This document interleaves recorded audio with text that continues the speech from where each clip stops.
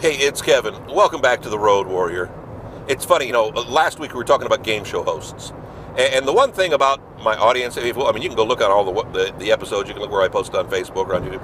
And I don't really get many, if any, comments. But I'll get a lot of people reach out to me through direct message, instant message, things like that, which is fine. I mean, they don't want to go on the record. I guess they don't want to be seen watching, the Road Warrior. I don't care. It's not like I've got a sponsorship. It's not like I got to prove anything. It's just for fun. So my friends will reach out directly. And they said, wow, kind of a strange thought. Who really thinks about game shows? When you're in your 50s and plus, you don't think about game shows. To be honest with you, I don't think much about game shows ever. But that's the funny thing about how my mind works. I've always got a lot of strange thoughts. And they're not like perverted thoughts. It's just strange stuff. It's just, kind of looking at how the world goes just from a unique perspective. I know I've talked about this somewhere before, whether it was here or my Mason Minute podcast. Years ago, when I was 6, 7 years old, my dad was interviewing famed prognosticator Jean Dixon. Her most famous prognosis was that President Kennedy was going to be killed. That made her famous, and she was always a guest on TV shows, or you could read her in the Parade magazine or in the Weekly something or other, Examiner magazine, or whatever. She was one of those and would predict the future. And I don't know what her percentage rate was, but my dad was interviewing her for a TV noon show one time when we were living in Illinois.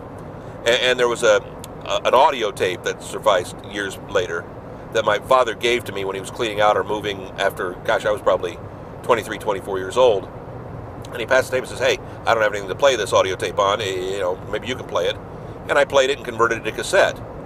And at the time I listened to it, and it kind of explains things. And it always explains that I would be successful, but in a different way, in a unique way.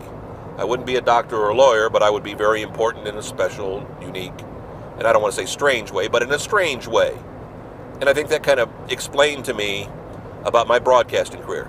I affected a lot of lives, and hopefully did a lot of good, raising a lot of money for charity over the years, which was very important to me, and bringing the entertainment, giving people the opportunity to meet famous people, and just doing unique and different things, and I'm very proud of what I did in my almost 30 years in radio. And it kind of explained things to me, but I've always had that different spin on things. I'll watch, drug commercials on TV, and they will have different side effects, and there'll always be one that just kind of goes, did anybody think about this? That's kind of the primary side effect, of why you're trying to avoid this. And here's the right. I want to, I can't think of an idea off the top of my head, or I can't think of an example. But I've always just kind of had a weird way of looking at things and thinking about things, and it's not a bad thing. It's just different. It's just I don't feel like a normal adult.